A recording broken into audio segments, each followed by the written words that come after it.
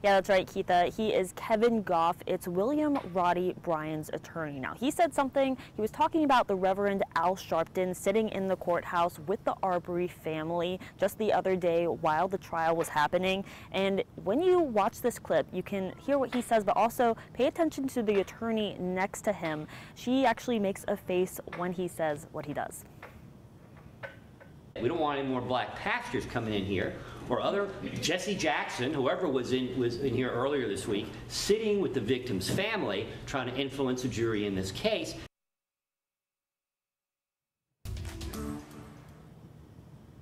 So as you can imagine, people across the country have been speaking out about this. We wanted to hear, though, from the person in the courtroom who is directly affected. We had a one-on-one interview with Wanda Cooper Jones, Ahmaud Arbery's mother.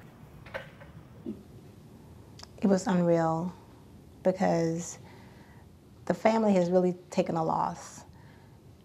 And I would think any support that the family can get, they would allow that, and it wouldn't be frowned upon. So it is the end of the first full week of the trial. There is a lot to catch up on. We're going to go over some of those big moments that you need to remember moving forward coming up in the next half hour. Live in Brunswick, Renata DiGregorio, First Coast News, on your side.